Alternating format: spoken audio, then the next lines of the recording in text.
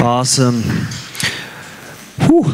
Well, it has been a fantastic weekend, has it not, for those that have been on the retreat. For those that are just coming back, I've seen a few newcomers that have been away for the summer. People are starting to trickle back after traveling or heading home.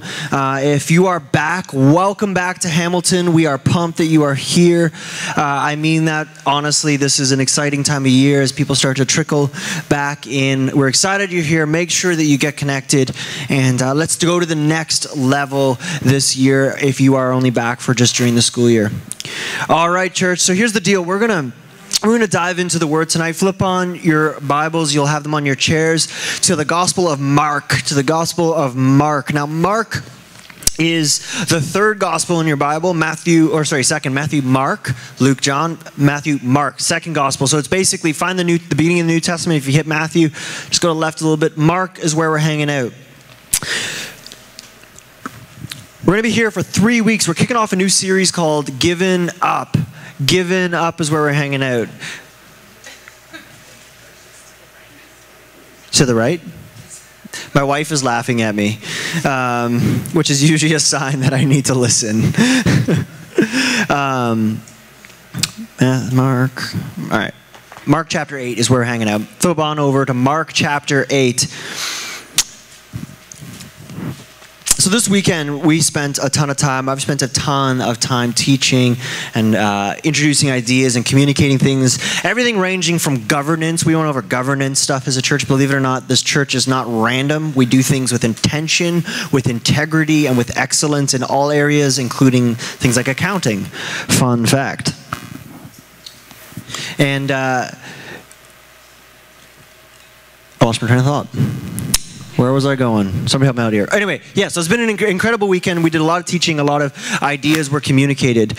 But the thing that we want to do tonight is we've been focusing a lot on calling and on identity, who we are. We are people that are called and equipped. Now, if you missed the retreat, if you weren't there, I think you're probably feeling like you missed out on something. You did, but that's okay. We'll forgive you.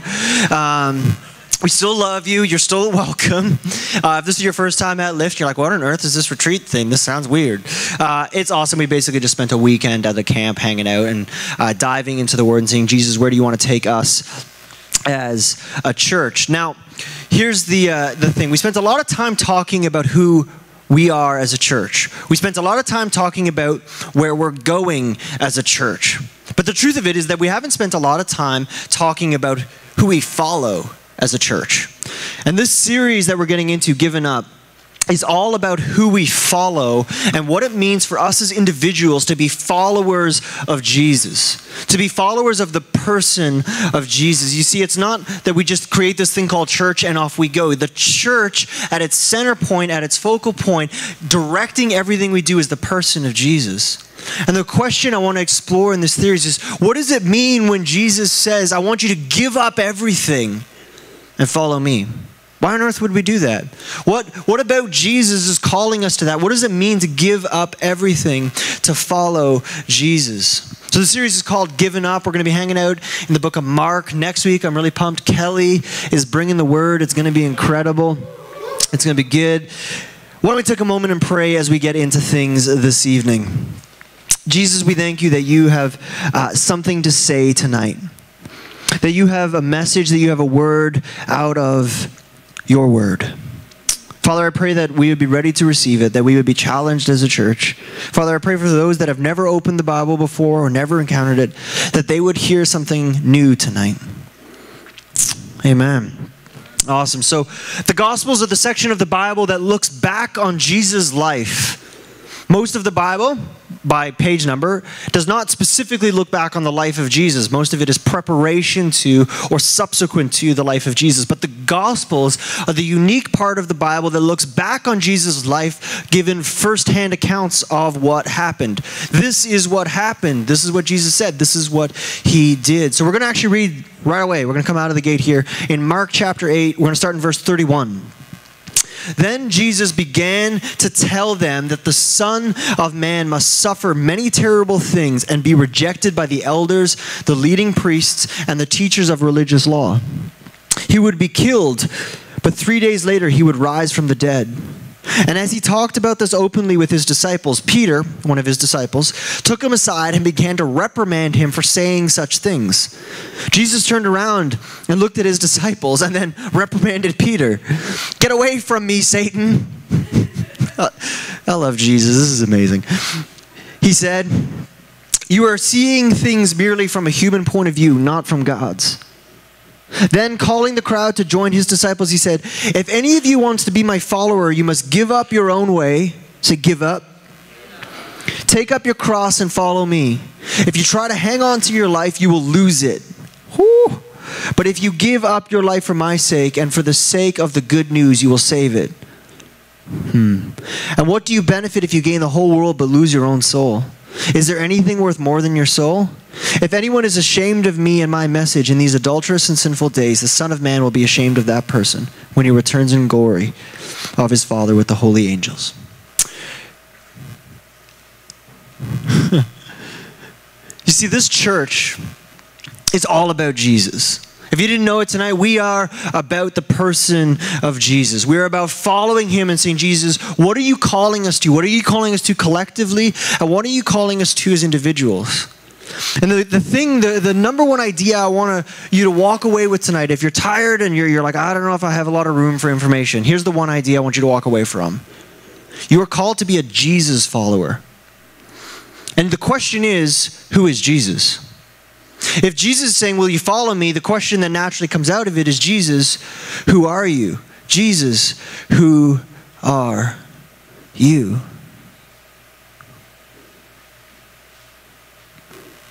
And tonight you might have an opportunity to say, "Jesus, who are you?" Like, maybe you've walked in and been like, "I don't know what I think about this church thing. Guys are a little bit weird, you're a little bit boisterous, you sing songs, you raise your hands, that's awkward. There's lights, there's music. I've never sung out loud before. What's with the Christian karaoke? What's going on here?" And maybe the question you need to ask yourself is, "Jesus, who are you?" Like, well, honestly, who are you? What's this deal? Maybe you've been following Jesus for a long time, and the question you need to ask yourself is, "Jesus, like, who are you in this area of my life? What are you saying to this area of my life?" Maybe you have been kind of walking with Jesus, and then you walked away and you're like, "I don't know where I stand right now." And you're like, "Jesus, who are you if I haven't been talking to you? What are you like now?" The question is, who is Jesus? So I'm titling this message really briefly. It's kind of funny. Is would the real Jesus please stand up? Would the real Jesus please stand up? So there's this great interchange here. It comes to it in Mark in verse 33. It says, "Jesus turned around and looked at his disciples, then reprimanded Peter." You know when Jesus is about to reprimand someone that they did something really bad? Like he's just like, "I'm dropping the hammer right now." He says, "Get away from me, Satan." And he's like, this is like one of Jesus' best friends. "Get away from me, Satan." Why? Why was Jesus so frustrated with Peter? What was going on here? You have to understand, these two were like best friends. They had walked, they had cried, they had invested into each other a great deal. And Jesus is dropping like an absolute like on him. Like, you are not saying, the words coming out of your mouth right now, Peter, are not the words that need to be coming out of your mouth. The question is, why is Jesus being harsh? Is he being mean? Is he kind of like stepping, out of bounds here a little bit? We got to back up. In verse 29, Jesus asks Peter a question. Sometimes in our Bibles, there's these section headings. I think there's a section heading right at verse 31. But it's actually a continuous stream of thought. And in verse 29, there's a conversation between Peter and Jesus. And Peter says this. Jesus asks Peter this. Then he asked him, "But who do you say that I am?" So they're talking about who people are saying Jesus is, and some are saying this, and some are saying that, and Jesus asked Peter, "Peter, who do you say that I am?" Honestly, Peter, what's your thought here, man? What do you think? Who do you think I am? What are we doing here? And Peter replies, "You are the Messiah. You are the Messiah." So a little bit of context here. The people in Jesus' day, especially the Jewish people, lived under the oppression of the Roman Empire. And their longing, their desperation was to be free from the oppression of the Roman Empire. And down through, in the previous years, there'd been a number of people that they thought were the Messiah.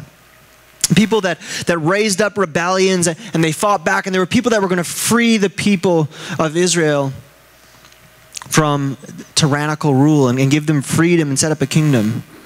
And Peter was waiting for this Messiah, waiting for the person who would lead the charge to give them freedom. So what Peter's saying here is, you are the Messiah. You're the one that's going to give us freedom. In other words, you are the one that has been sent by God to accomplish what only God can accomplish, because we're stuck. That was Peter's context. But you see, that's not who the Messiah was. You see, Peter was looking for the Messiah to be a certain thing. He wanted Jesus to be a certain thing. So when he said, you are the Messiah, which Jesus is, he meant, you are the king that's going to free me from the Roman rule. And then he turns around and Jesus starts to say, well, I'm going to suffer.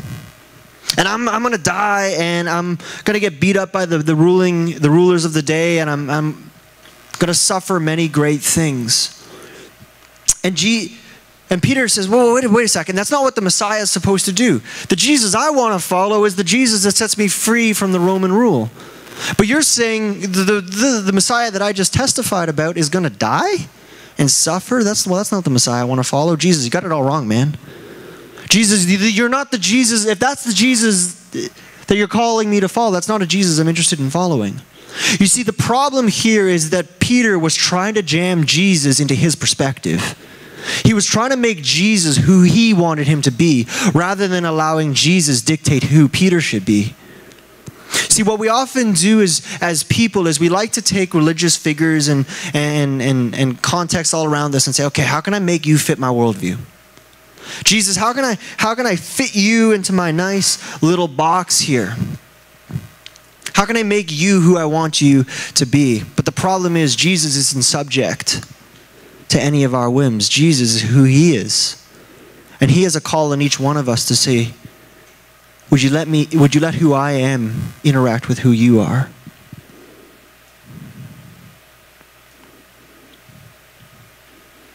See, the problem is that although Peter was following Jesus, in this moment he had ceased to be a follower and was trying to actually be the leader.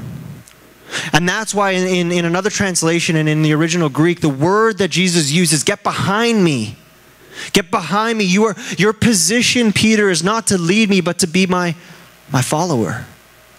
Our call as people is to be behind Jesus, to be following him, to be chasing him.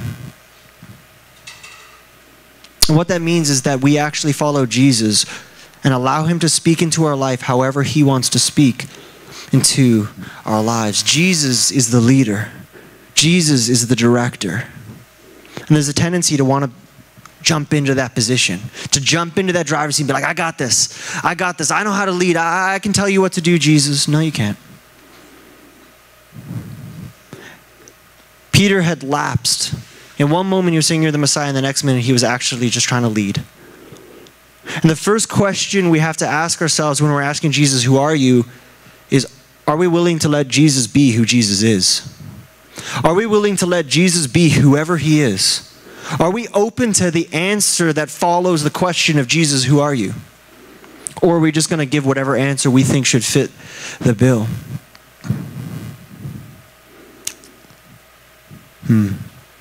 Sometimes I think our thinking needs to shift from being the leader to being the follower of Jesus. Sometimes we intellectually allow Jesus to be the Messiah. We allow Jesus to be Lord. We intellectually say, yes, Jesus is your Lord, but in every practical moment, actually, we're in the driver's seat. At every practical moment, we're saying, well, Jesus, I don't like who you are, so I'm just going to put you over there. You're still in charge. You can still tell me what to do. I'm just not going to listen. Right? And so Jesus comes to Peter and he says, Peter, you are seeing things merely from a human point of view, not from God's. I'm just going to do a quick set, guys. I'm going to change this mic. It's given me a nightmare of a time, probably distracting you. It's distracting me. So I'm just going to switch over to this mic here. Bovin, thanks, man.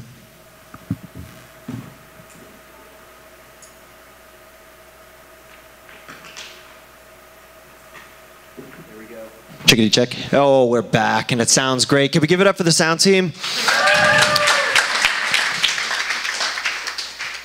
Turns out there's a lot of interference in this building, and our wireless mic's having a bit of a rough day at the office. That happens to the best of us. All right, so Jesus keeps going with Peter. He keeps going with Peter, and he comes to verse 33. And he says, you are seeing things merely from a human point of view, not from God's. See, because Peter was looking at it and saying, well, you need to fit this box of what I want the Messiah to be. And Jesus is saying, I don't fit in your box, Peter. I don't. I am who I am. And you can't make me who you want me to be. You see, all Peter could imagine as a follower of Jesus was what he thought the Messiah was.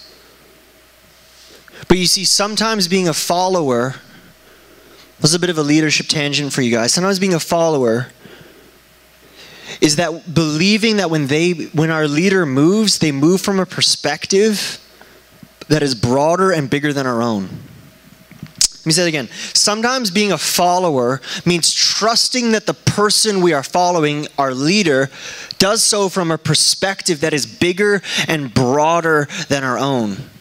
They see something that we don't see. And you see, the problem here was that Peter could only see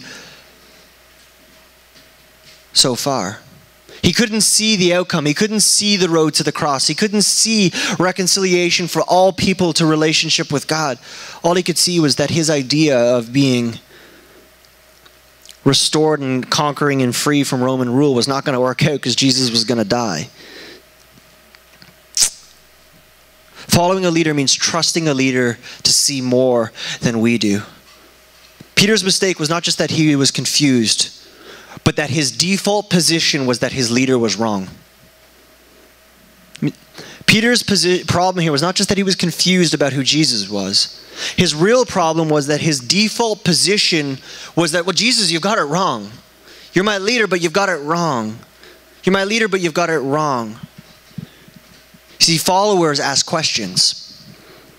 Where are we going? What are we doing? Why are we doing this? Where are we going? Was that Peter's posture? No, Peter's posture was, Jesus, you're nuts. Jesus, you've lost the plot. You see, the thing is that we tend to only see what is directly in front of us. We tend to only see what is directly in front of us. And all Peter could see when he looked at Jesus was, Jesus, you're painting a picture of pain and suffering. He couldn't see down the road to see the impact of the cross. And so Peter shifted his focus. He couldn't see where Jesus was going, so what did he do? He shifted his focus from Jesus down the road. Instead of looking at Jesus, he started to look at the outcome. But he didn't understand the outcome, so he stopped looking at Jesus and stopped trusting Jesus. This is why Jesus says, Peter, you're seeing things merely from a human point of view, not from God's. See, here's the thing, church. Being a follower of Jesus means that we will not always know the outcome. But it means fixing our eyes on Jesus instead of the outcome and saying, Jesus, I'm going to trust you where you're going. I'm going to trust you where you're going. That you see something I don't see. I've got my eyes on you. I'm following after you. I'm going after you. I'm not going to be distracted by what's on the right and what's on the left. I'm not going to be distracted by my circumstance to dictate my eternity. I'm not going to be distracted by my insecurities. I'm not going to be distracted by what's over there because my eyes are on you, Jesus. My eyes are on you. I follow you. You're my leader. I follow you. I follow you. Where you're going, I'm going to go. I follow you. Oh, I don't like that. It doesn't matter. I don't like the outcome. I'm following you. Here's a story about kind of illustrating this that I've had to learn literally the very painful way. It's a cycling story. I love cycling stories. So last summer I was at a race in Gravenhurst, I think. And it was a race that I was a little bit nervous about. It was a course I really didn't like. And I was riding in a group. And you know, like cyclists, we ride in skinny clothes and we're skinny guys and we ride in tight packs. So we're all really close together. And we're riding along and we're just warming up for the race. And a mountain bike race start is a little bit like just chaos on wheels. The gun goes off and you pray that you don't die in the next 30 seconds. That's essentially what it feels like. It's very nerve-wracking and it's not a lot of fun.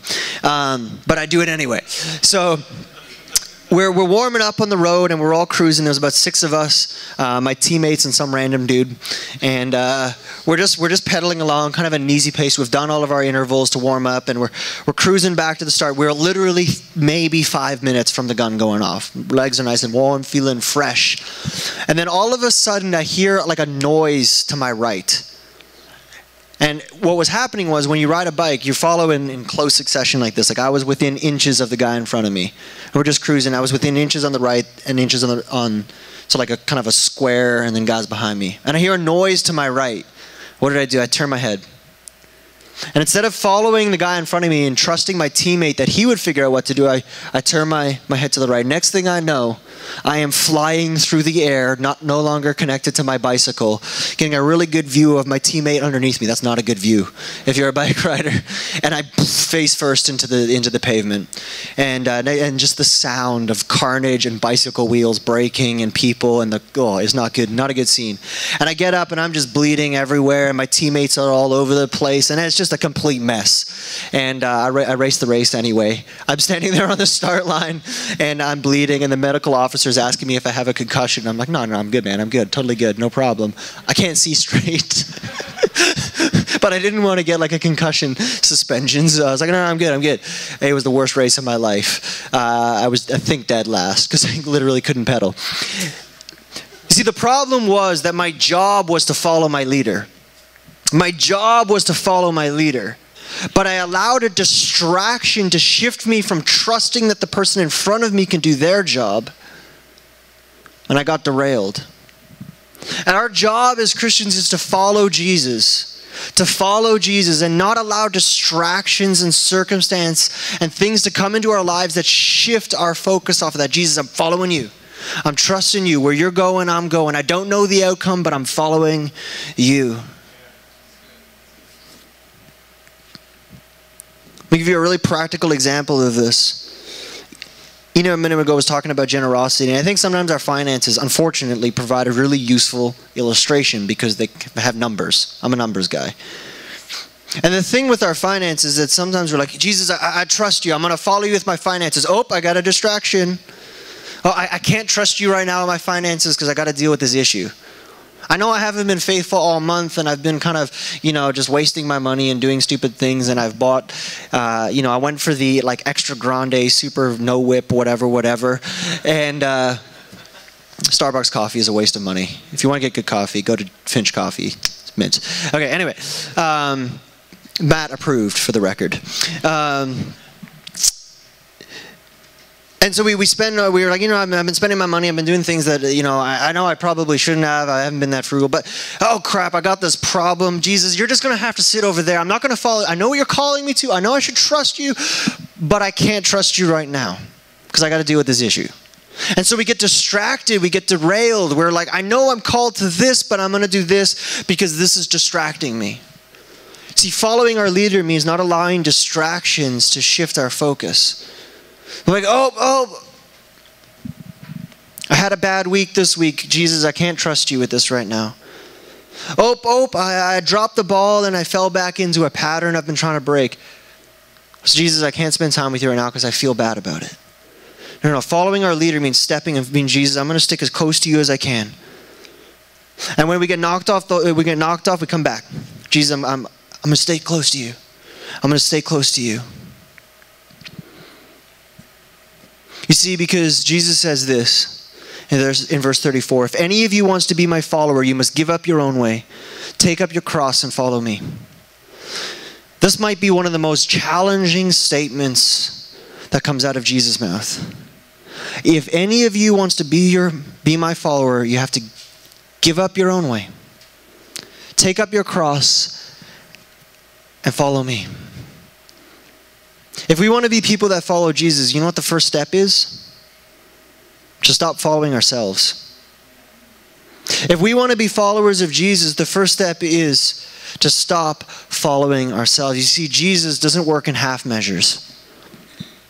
Jesus isn't interested in pieces of you or half of you. He wants all of you. But allow the significance of that to settle on you for a second. What I just said is that the creator of the universe, him who made you, who knit you together, who knows you, wants all of you. He doesn't want half your brain and half your attention. He wants all of it.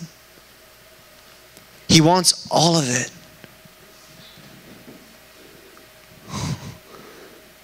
And I think the challenge is that each of us is clinging to little pieces of ourselves, going, well, no, I'm not willing to give this piece up. I'm not willing to trust you with this piece. Jesus, you can have all of me, yes, all of me, but not this part of me. All of me is surrendered to you. No, except for this piece. And I think we all have pieces of our lives that we're clinging to, that we're holding to. We're saying, Jesus, I can't trust you with this. I can't trust you with this. I know I'm following you, but I can't trust you with this. I know you created me for life and forgiveness, but I can't trust you with this. See, the reality of following Jesus, and I think this is something that I think maybe we need to clarify as a church. The reality of being a Jesus follower is that it's costly. The reality of being a Jesus follower is that it is extremely costly. The cost of being someone who calls himself a Christian is your life.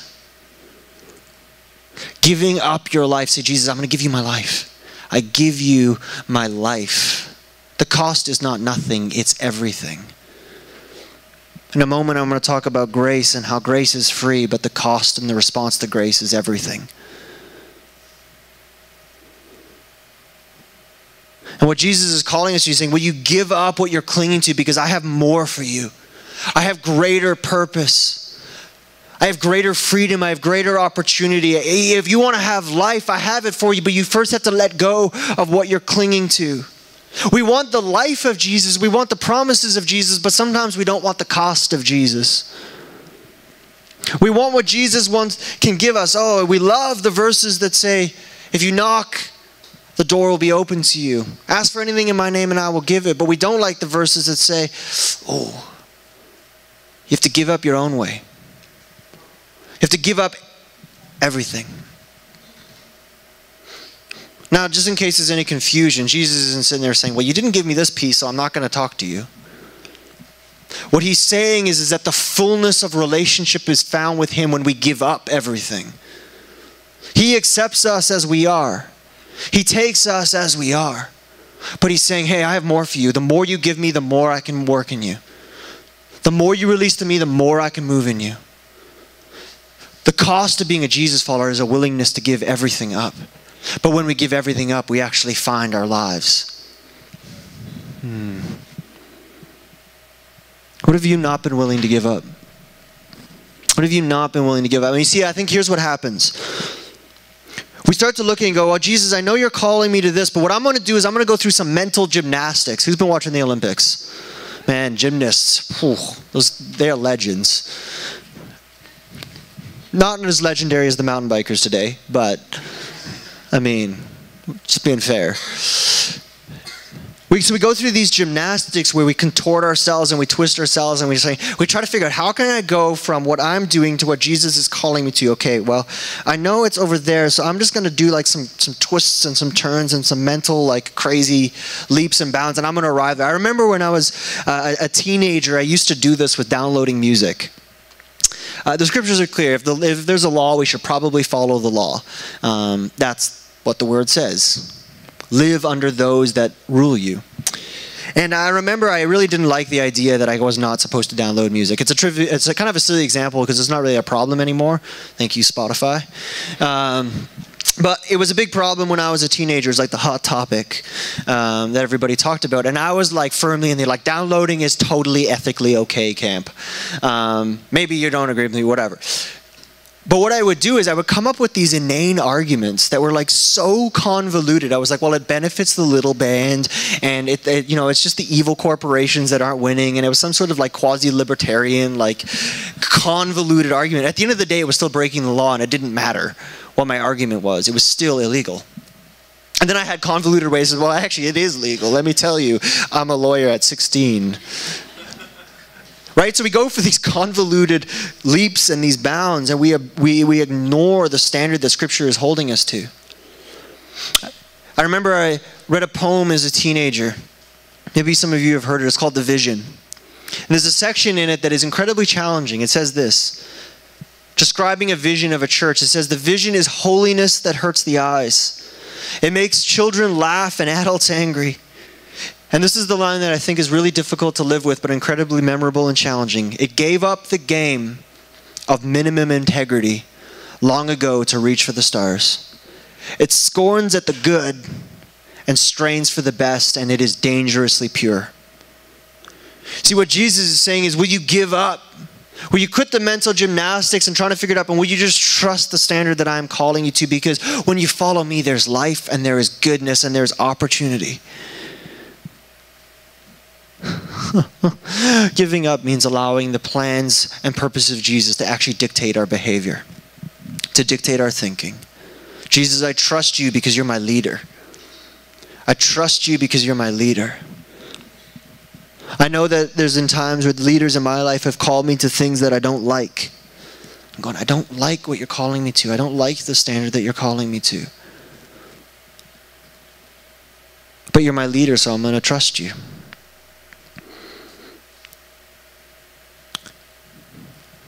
Jesus is saying, will you give up your life? Will you be willing to give up? Will you be willing to even follow me to things that will be painful? Will you be willing to follow me and bear this cross? Bearing a cross literally meant carrying the cross for the murderer. What they used to do is they used to execute people via crucifixion, but normally they would beat them before they actually executed them. So what they would have to do is find somebody else to carry the cross. This actually happened to exactly Jesus. There was a man that was recruited to carry Jesus' cross because he was unable to. So when Jesus invites us to carry the cross, he's inviting us to suffer along with him, to give up things to the point of pain. Are we willing to give up our comfort and follow Jesus? Maybe it's a simple thing like giving up our comfort of being surrounded by people that we know and engaging with a newcomer at church. Think, hey, how's it going? My name's Bill, Fred, Jim, James, Susan. Maybe it means giving up your comfort of the familiar and stepping out and helping at Kelly's Simple Church sometime, handing out backpacks. They're handing out 150 backpacks on Tuesday to some kids downtown. It is amazing. A quick shout out on that. You can still jump in and support the backpacks. liftchurch.ca/send20. $20 for a backpack in a needy neighborhood here in Hamilton. It's going down on Tuesday. Help us make it happen. Advert over. For real though. But are we willing to engage where we feel uncomfortable? Are we willing to bear our cross to that opportunity? Are we willing to bear our cross and say, okay, I'm going to actually show up and serve with excellence and with passion and with dignity and with integrity? Are we willing to say, give up the areas of our life where it's not been in alignment with Jesus' purpose? But doing so is going to mean maybe not being able to interact with the social group we roll in as much. Or maybe being judged by them. Or maybe them being like, why are you so different all of a sudden, dude? Like, well, Jesus. It's amazing when we are honest about why we live the way we live. I've never had somebody be like, lame Christians. You see, the world around us is inspired by people that live with integrity. Because the standard of the world around us is not one of integrity, and it is not one of sacrifice. It is one of the easy road. And as Christians, we are called to the most difficult road. The road of giving up everything to follow Jesus. And it's amazing when people discover that we are actually willing to give up anything and live according to the standards of Jesus. The response is, tell me more. When I was a first year at university, I was this weird thing called straight edge. It was like this hardcore thing, if anyone remembers it. Anyway, I used to draw X's on my hands in like big black ink to indicate that even though I was 19, I was still not drinking. It was this like rebellious, not rebellious thing. I wear bandanas and I would fall asleep with my hand on my face between classes in first year and then go to class with like an X on my face. I was a precious kid. But the funny thing is, it only created opportunity for me. The number of people that were like, wow, Robin's actually, he's not a tool about it. He's not saying, you must live this way. I'm just saying, look, this is what I feel Jesus has called me to. And when we start living with integrity, it's incredible because people start to be like, why? Why are you different? Why do you live this way? Why on earth would you give up something easy or convenient or pleasurable or attractive and suffer? Well, because Jesus calls me to. And I believe that when I follow him, it actually gives me life. Can you believe that actually in suffering there is more joy than there is in the easy road? If you try to hang on to your life, verse 35, if you try to hang on to your life, you will lose it. But if you give up your life for my sake and for the sake of the good news, you will save it. You see, this, church, is the upside down logic of the kingdom of God. Is that actually when we cling to our lives, when we say, it's my life, God, I'm not going to trust you with it. You can't have it. I know you're calling me, but you can't have it. You know what we get? We get nothing. We lose our lives. But actually, the crazy logic is that when we give up our lives, we actually start to discover it. We start to discover that we are made for more. We are made for purpose. The reality is that freedom is found in Jesus, because in Jesus, when we give up our life, he is now able to start to move. It's amazing when we start to give up our lives, what we're actually doing is creating space for the creator of the universe to start to dictate what happens in our day to day. When we say, Jesus, I'm going to trust you with this part of my life, we're creating room in that part of our life for Jesus to move, for Jesus to do what he wants to do. My wife said something in a session this morning that I thought was brilliant, not just because she's my wife. She said, if you want to create capacity in your life, start by serving someone. Wow. If you want to create capacity, if you want to create room in your life, start by serving someone. If you want to create room and capacity in your life for the incredible life that God has called you to, start by giving it up. Giving it up and say, Jesus, I'm going to trust you with this. Jesus, I'm going to serve. Jesus, I'm going to... The logic is upside down because God's logic is given from God's perspective. And what we tend to do is we tend to dictate our lives based on, I see this, so I'm going to do this. That road doesn't make sense. I know, Jesus, what you're saying, but it doesn't make sense, so I'm going to go on this road. But part of being a Jesus follower means trusting him when the road doesn't make sense.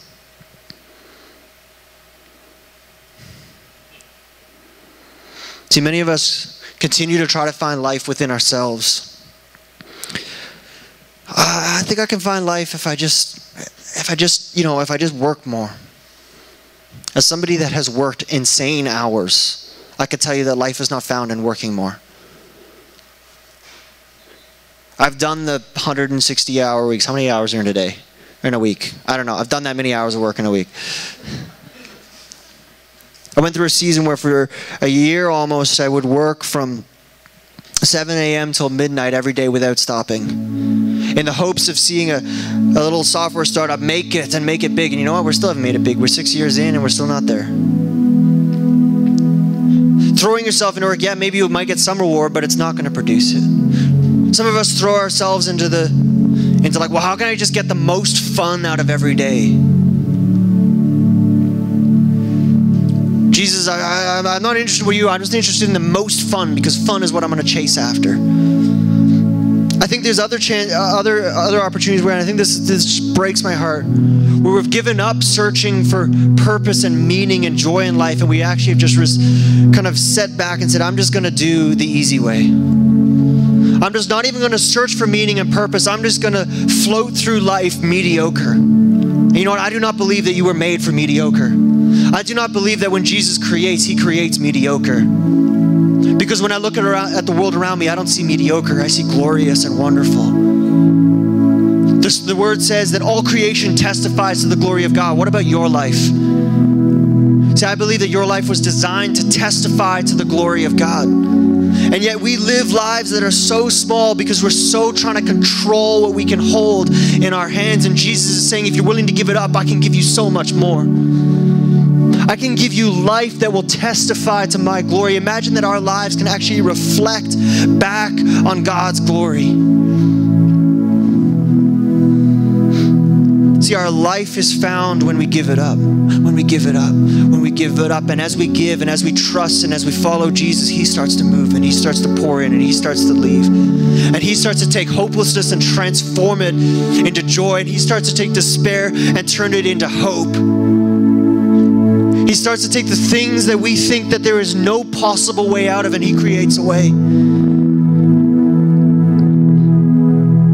We cease to be a people constantly in the search for more, and we start to live in the more right now. Is that going to be easy? No. Is it going to be painful? Yes.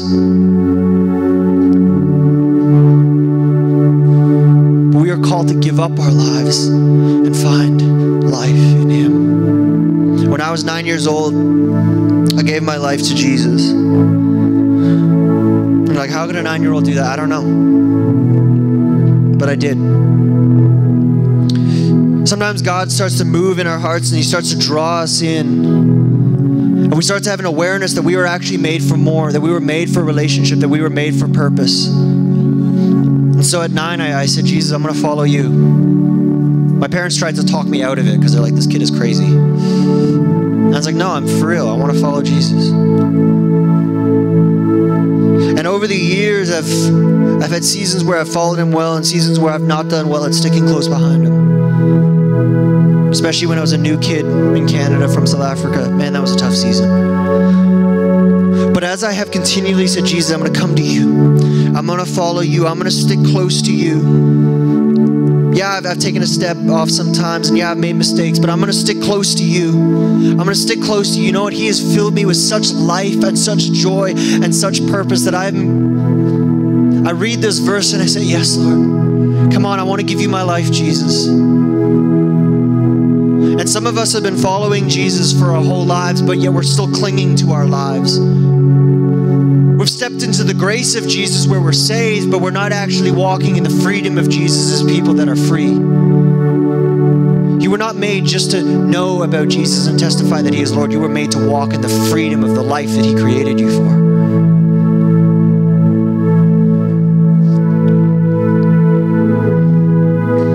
We were not made for the safe, the familiar, or the easy. We were not made for our way. We were made to trust the leader, to trust Jesus. Say, you created me, Lord. I'm going to follow you. I'm going to get behind you. I'm tired of following my way. I'm tired of clinging to my pieces. I'm going to follow you, Lord. And bow our heads tonight as we wrap up.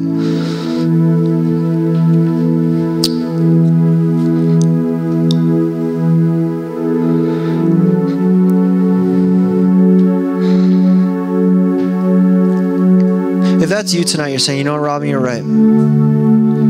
I've been following, I gave my life to Jesus. I said yes to Jesus at some point in the past, but I haven't been willing to trust Him with my life. And I feel like I've been living only in half of what God has for me. If that's you tonight, why don't you throw up your hand? No one's watching. Yeah. It's up, you can put it down. Jesus, I pray for those that said, hey, Jesus, I follow you, but I've been following you from a distance.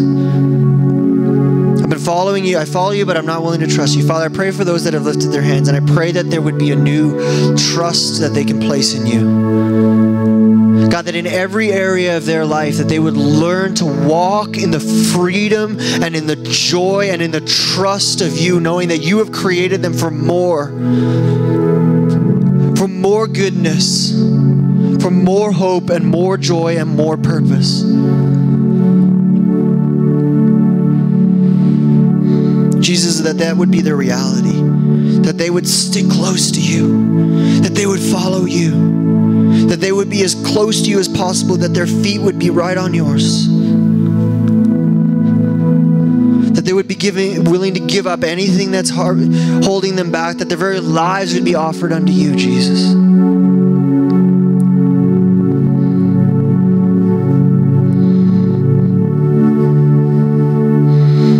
Lastly, before I close tonight, if there's anyone in the room tonight that said, you know, I've never even said yes to following Jesus before. I've heard about Him a little bit, but I've never actually said yes to following Him. If that's you tonight, why don't you raise your hand and say, yes, I want to follow Jesus tonight.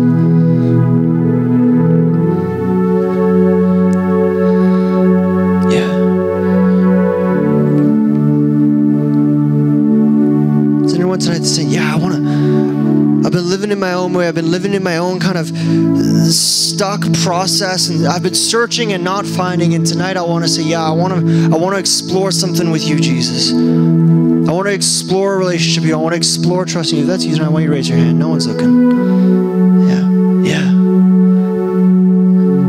I see that.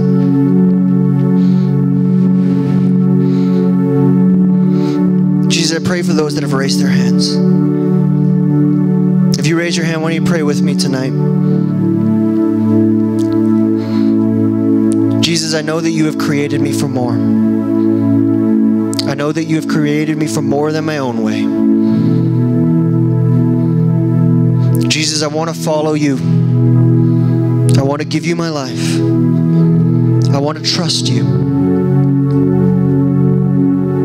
So I give you my life, Lord. Help me to follow you. Help me to walk in your freedom. Amen. Awesome. Can we give it up tonight for the Lord and what Jesus is doing in this place? Yeah. When we stand to our feet as I send you guys out.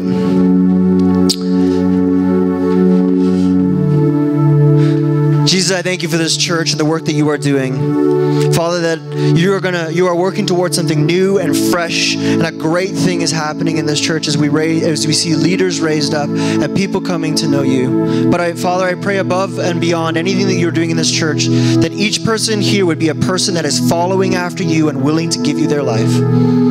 That this week, the areas of our life that are not surrendered to you would be surrendered to you, Jesus.